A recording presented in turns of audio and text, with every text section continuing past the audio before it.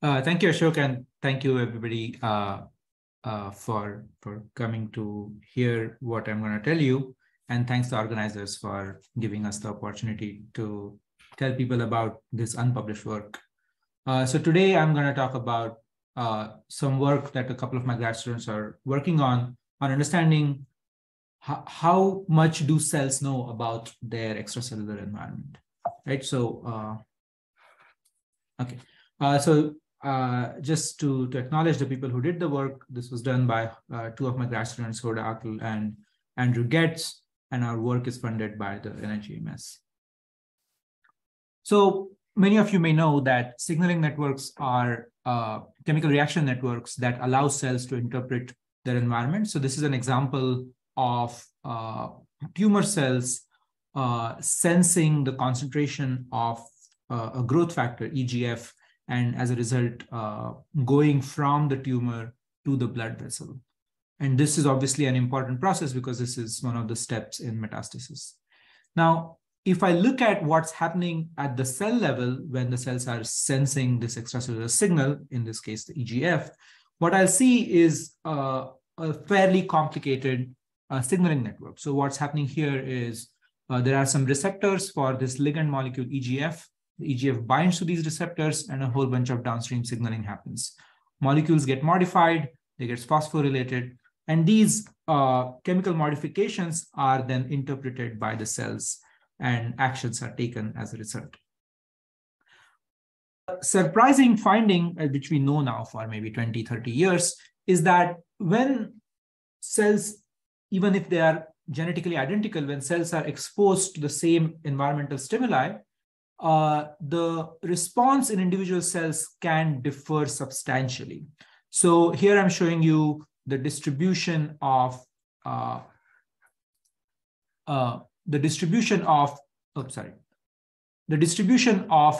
EGF receptor levels at steady state when cells were exposed with different amount of EGF.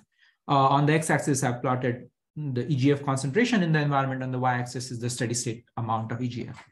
And the two distributions that you're seeing are EGF levels, EGF receptor levels at two different ligand concentrations. And you can see that even though the ligand concentrations here vary by a factor of 30, the distributions or single cell responses can have a large overlap. And this is not just true at the receptor level. Let's say if I look at what's happening downstream to some phosphorylation of some downstream component, here too I see that the phosphorylation response of a downstream protein following EGF receptor binding to EGF can vary quite substantially, even though the ligand concentrations are quite different. I can go further down. Now I'm looking at nuclear localization of a transcription factor FOXO, again, in response to cells being stimulated with, in this case, insulin-like growth factor or IGF. And the story is the same. The distribution of single cell responses is significantly wide. And as a result, even though the cells are identical, what individual cell will do in response to an extracellular stimulus is quite different compared to any other cell in the population. A way to quantify how different are individual cells' responses to the extracellular medium, to the changes in the extracellular medium, is mutual information. It's a concept from information theory developed around 70, 80 years ago now. And the idea here is that, let's say, if I think of some input, let's denote it by U, and it could be something like a concentration of an extracellular ligand. I'm going to think of an output. In this case, it could be the nuclear amount of some transcription factor or phosphorylated level of some protein or the receptor levels and so on. And I'm going to think of, in a cell population, what is the probability of observing the output? In this case, let's say the nuclear abundance of any particular transcription factor as a function of the input, right? And the distributions that I've shown you here are basically the histograms of this probability distribution. One can quantify how much how much information is there in this output about the input that the cell is receiving using this quantity called mutual information, which you can think of as a way of quantifying whether the distribution over outputs depends on the distribution over inputs or not, right? So the mutual information is a positive number. It's a positive number. If it's 0, it means that the output was completely independent of the input and there is no information, roughly saying that the cell or that output doesn't really have any information about the input. This mutual information depends on the distribution of environmental inputs. You can think of these environmental input distribution as maybe the way, let's say, a particular ligand fluctuates in your bloodstream. Its concentration fluctuates in your bloodstream.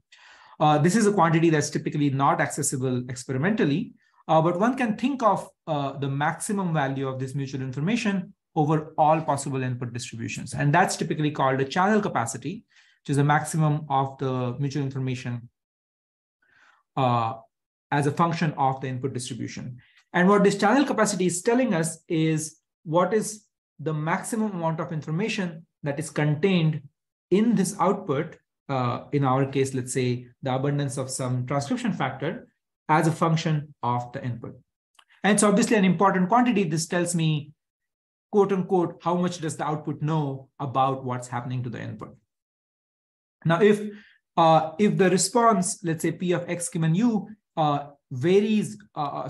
overlaps substantially between across different inputs, as is shown in the figure on the left, it means that it potentially means that the output doesn't really know much about what's happening to the input. There's going to be a lot of confusion, and the channel capacity / mutual information will be low. This mutual information has been computed for many signaling networks, especially in the mammalian context.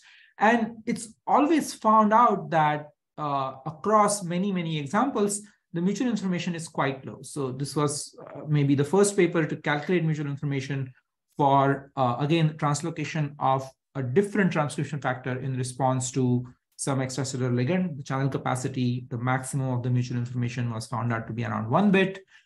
Same for another transcription factor. The mutual information was something like 1.5 bits. People have also looked at these kinds of systems in yeast cells using optogenetics. And again, mutual information turns out to be something that is quite low. And one way to interpret a number like 1 bit is to say that if there are multiple inputs available in the environment, the signaling network can only discern between 2 inputs. Basically, in some sense, the signaling network can detect whether the input is present or whether the input is absent. It doesn't really know the gradation between a very low input and a very low output. It's not able to detect the concentration of the input. It's only able to detect whether the input is present or not. This is somewhat surprising because these signaling networks do appear to be somewhat tuned, and cells do perform functions as a function of the input concentration. And so we wanted to understand how come these channel capacities are evaluated to be so low. So in order to understand what gives rise to cell-to-cell variability, which in turn is reflected in the mutual information or channel capacity, let's take a step back and look at what are the contributors to the observed cell-to-cell variability. So here I'm showing you the plot of, again, this nuclear abundance of this particular transcription factor when cells were stimulated with insulin-like growth factor. Individual lines, or the squiggly lines, represent individual cells. The black line represents the population average.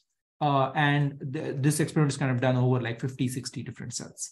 And looking at this graph, you already kind of have guessed perhaps what are the 2 sources of variability when I look at a cell population. So the cell-to-cell variability arises because of 2 things, largely speaking. There is stochastic fluctuations in the biochemical reaction networks. biochemical reaction networks are again, they're chemical reaction networks where molecules are binding to each other, they are phosphorylating each other and so on. But the number of molecules typically is not molar quantities, but maybe of the order of hundreds or to thousands. And these are inherently random processes. And as a result, the time evolution of these chemical reaction networks is not deterministic. And that gives rise to some variability.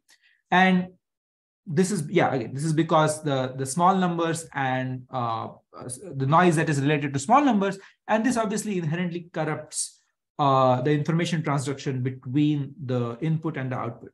So if your signaling network whose output is a read-off of what's happening to the input, if the read-off is probabilistic, you clearly have lost information about what's happening to the input. Now, there is another source of variability, which is the variability in cell state variables. And this variability, I had forgot to remove this slide. This variability basically arises because of arises because of differences in abundance levels of different proteins across cells. And it's not inherently corruptive, but it's often much larger than stochastic fluctuations. And we can look at it a bit more if we think about it mathematically. If I have, let's say, a population of cells where different cells are behaving differently, and if I, let's say, have this kind of a time course, I can try to understand these two sources of variability by looking at this graph. Again, let's think of an input, which is going to be a ligand concentration, and output in our case is this abundance of this transcription factor. And let's think of cell-specific biochemical parameters, and let's call them cell state variables. And these could be the number of receptors on the cell surface, the different reaction rates, and these parameters could differ from cell to cell. Then the distribution that we observe in a population of the output is basically the distribution that one may observe at the single cell level, which is going to be governed by the parameters of that cell, averaged over the population of, over the cell population, which is an average over these cell parameters. Right? So typically in an experiment, we're going to observe this distribution that is averaged over these cell state variables. The distribution that's given in red here is basically what I was talking about earlier, which is when these chemical reaction networks are stochastic, the distribution at the single cell level is governed by the inherent randomness of these stochastic chemical networks. And if you have, let's say, some reasonable model of how these reactions are happening, you can get a rough idea of how this distribution looks like. And this may not be experimentally accessible because typically when you perturb cells, let's say with a growth factor or something, they start growing. So it's not the same cell again. And so you can't get to this distribution by repeatedly perturbing a cell. But if you know a model, you may be able to get a good guess of what this distribution looks like. And finally, you want to know what is the distribution of these cell state variables across a cell population. And typically, it's going to be very difficult to get to this quantity because it's a kind of ill-defined, ill-posed inverse problem. We have previously developed some methods to do this, and I'm not going to talk about how to do that, but I'm happy to discuss this offline further. But in general, you can think of the observed cell-to-cell variability in a population as arising from these two factors. One is the stochastic noise, which occurs at the level of a single cell. And on top of that, there is this variability in cell state variables that's in a cell population. And what you're observing is actually kind of a sum over both these factors. Now you can look at this mathematical idealization and see perhaps how to disentangle these two effects in the graph that I'm showing. So, in the graph that I'm showing, if you look at a single cell and you see these squiggly lines at the single cell level, so the variability that you're seeing, let's say around some steady state that is reached here, is basically the variability that's arising because of these stochastic fluctuations.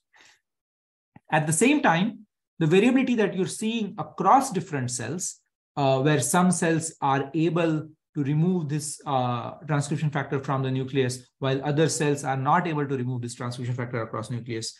This variability is arising because of the variability in cell state variables. And you can already see that the variability in cell state variables is much larger compared to the stochastic fluctuations that happen at the single cell level.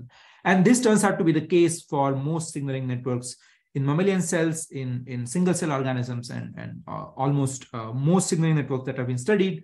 It turns out that the cell state variability is a dominant contributor to cell-to-cell variability. So we want to basically be able to remove the effect of this cell state variability. So let's see what this cell state variability does when we think about information transduction at the population level. So imagine I have a whole bunch of cells and all of them have different cell state variables. And imagine that I hit these cells with some low signal, let's say low concentration of a ligand, and I see a population level response. And let's say imagine I hit the same cells with a high signal and I see some other population level response. The response is obviously moved, but there's a significant overlap at the population level. And what this would mean then is that these cells kind of don't really know what's happening in the extracellular environment, because the response of the cells are quite overlapping. So if you just look at the population level response, you may conclude that the mutual information between this output and the input is low. But now if I look at what's happening at the single cell level, it may be the case that even though the population level responses are significantly overlapping, if I look at the response distribution at the single cell level, these distributions are going to be quite narrowly distributed. And as a result, it may be the case that single cells are able to detect what's happening in their environment, even though a cell state average response will lead you to believe that the mutual information between the input and the output is low. So how do I take this kind of observation and make it mathematically concrete? Right? So we have to come up with a new way of calculating information when different agents or different cells in your population are slightly different from each other. So because I can't see what's happening next. So the question we are now faced with is that how do I quantify information transduction when different cells act like different channels? So they have different dynamical variables. This quantity has already been defined in a slightly different context in information theory, and it's called the conditional mutual information. And the idea here is that, let's imagine the standard way of thinking of mutual information. I have some cells, I expose them to some signals, I look at the population level response, and I calculate the mutual information between the input and the output. I can do the same exercise at the single cell level. I can look at a single cell, I can look at its response when its cell state variables are fixed, and I can calculate the mutual information between the input and the output at the single cell level. And when I have a population, I take the average of this single cell mutual information at the population level. And this is called the conditional mutual information. It turns out, the conditional mutual information is always greater than the mutual information, kind of suggesting that if we only make the assumption that individual cells in a population are different, the amount of information about the input that's carried at the level of single cell level is guaranteed to be larger than when you look at the population. It already tells you that maybe the single cells know much more than what population level analysis may indicate. So we looked at the IGF FOXO pathway to study information transfer at the single cell level. Just a very brief idea of how this pathway works. You have receptors for IGF, which is insulin-like growth factor, on the cell surface. You add IGF to the environment of the cells. It binds to the receptors. IGF phosphorylates AKT, which is the downstream molecule. And AKT basically pulls off this transcription factor FOXO from the nucleus. So what's going to happen is that when I add IGF to the environment, AKT gets phosphorylated, and FOXO is removed from the cells, from the nucleus. So you're going to see a drop in FOXO levels as a function of time. And you can see that in this video. At time t equal to 0, there's brightness at the center of the cells, which is basically the nucleus. You add IGF, and the brightness in the nucleus goes away, and it goes into the cytoplasm. This is basically suggesting or showing that when you add IGF to the environment, FOXO runs away from the nucleus. And with this particular system, we can actually follow individual cells over time as a function of individual cells over time. So we have access to the stochastic variability at the single cell level as well. So now we have this single cell data. We have a reasonable model. Now what we need to do is to get a distribution over the parameters of the population or these cell state variables. Again, this is something, it's a quite non-trivial problem, which we have solved previously. And the idea is that we find a maximum entropy distribution over these parameters that is consistent with the data and the model. And I'm happy to discuss this further over email or offline. So now we have all the components to calculate mutual information at the single cell level. And when we do that, we actually find something quite surprising. So here I'm plotting the maximum of the mutual information as a function of time after the ligand was added. What I'm showing here right now is the mutual information calculated the standard way, where I'm looking at the response of the population as a function of the ligand concentration, and I'm finding a distribution over ligand concentrations that maximizes that response. So on the left-hand side, I'm showing you the mutual information. On the right-hand side, I'm showing you the input distribution that corresponds to the maximum of the mutual information. And as you can see, the mutual information is roughly 1 bit, as was seen in many other signaling networks. And the corresponding input distribution is bimodal. It's basically trying to detect a very low input and a very high input. This was just showing that the model that we fit to this data also gives us the same mutual information. This is just a consistency check for us that our model kind of agrees with the data. But now I can look at the mutual information calculated at the single cell level, the conditional mutual information. Now, when I look at the conditional mutual information, it's significantly higher than the mutual information that's estimated using population average response. And this number is an average over all cells in the population. Some cells are very good at sensing what's happening in the environment. Some cells are very bad. And I can look at the distribution of cells in terms of their mutual information or their performance. The dark shaded region is cells which are within 50% of this average population average, and the faint shaded region are cells within 90% of the population average. And what this basically shows you that at individual cell level, cells or the output at individual cell level knows quite much more compared to what you may be led to believe by just looking at population average data. So this analysis of calculating mutual information at the single cell level suggests that individual cells actually know quite a lot about what's happening in their environment, in contrast to what would be suggested by looking at population average data. So what does this mean in terms of, what do I mean when I say cells know what's happening in their environment? So, okay, one can think of an experiment that can allow us to judge whether cells actually know what's happening in their environment. Is maybe I can take cells and I can expose them to a step input in the ligand concentration. And what's that going to do is I can ask whether whenever I change the input concentration, can cells detect when the input concentration was changed? And if they can, then it means that cells actually know what's happening in their environment. Right? So here is that experiment. This was done by Laura Hauser's lab at University of Portland, at University of Oregon. Yes. Just you're running out of time, so maybe you could a couple of minutes or so. Oh yeah, sure. This is the last slide. Oh, okay. So yeah, these here I'm showing you the population average response when different ligand concentrations were added to these cells, and you can see at the population average level, you can detect what's happening in the environment. If I look at the population distribution, these distributions are quite overlapping with each other. And again, one may lead to believe that cells don't know what's happening. But if I look at what's happening in this at single cell level, I see quite a different picture. So here are different cells in my computational model.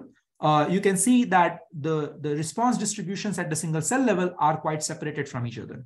And these are, let's say, 4 different randomly chosen cells in the computational model, suggesting that even though the population average responses are overlapping at the single cell level, the responses are quite separated, and implying that cells do detect what's happening in their environment. And this is not just true for actually the model, it's also actually true for experimental data. So here are some examples of experimental cells, again, randomly chosen experimental cells. And here too, you see that the responses of individual cells to changes in the extracellular environment are quite separated from each other.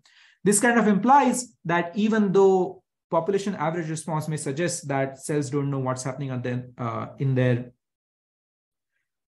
their environment, if you take into account the variability in cell states, it appears that cells are actually quite good at sensing their environmental, sensing changes in their environment. So again, individual cells have channels with much higher fidelity. Cells are much better than what is indicated by population analysis. And a way to think about this is the conditional mutual information. I can skip over the conclusions, and I'm happy to take any questions you may have.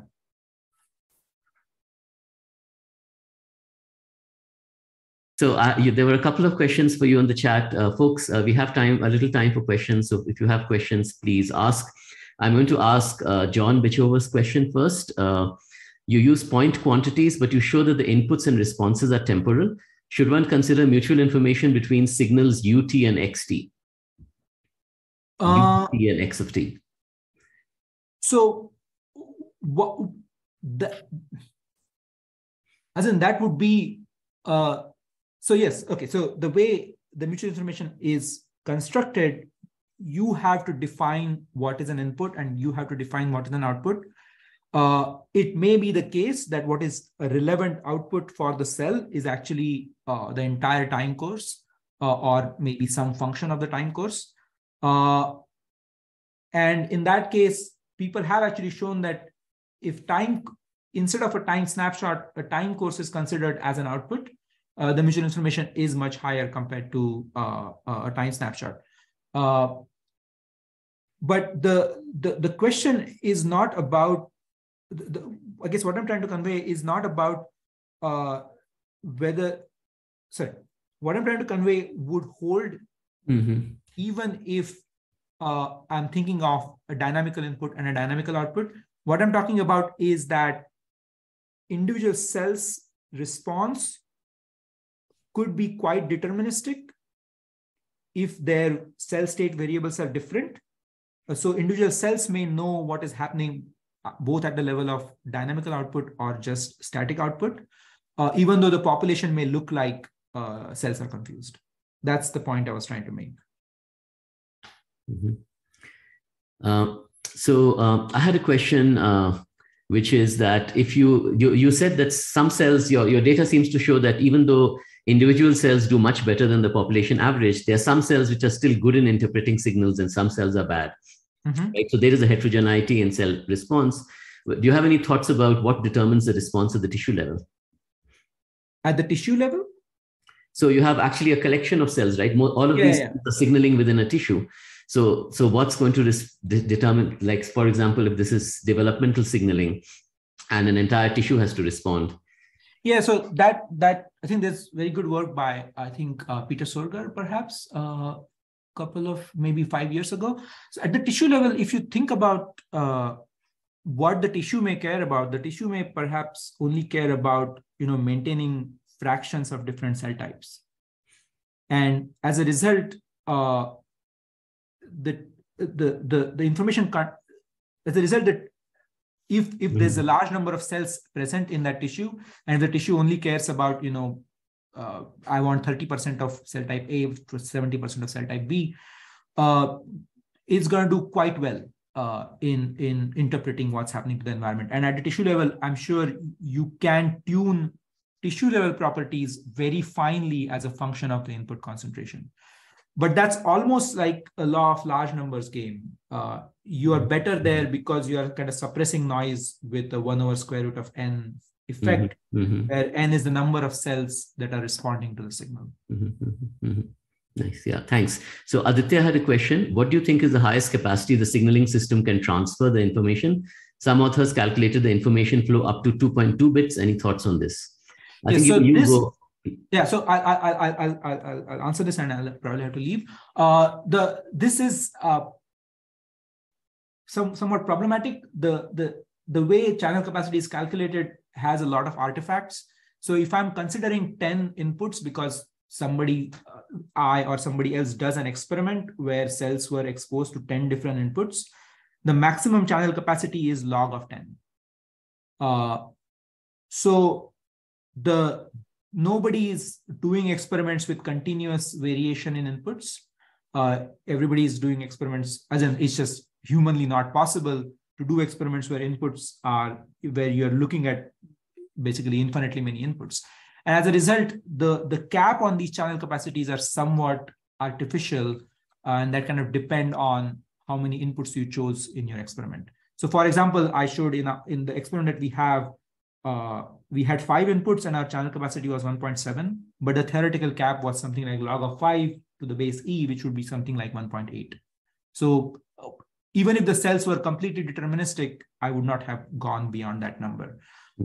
So what I would say is that one has to be very careful in saying that there's a cap on the mutual information, because you have to worry about a lot of experimental artifacts in estimating mutual information.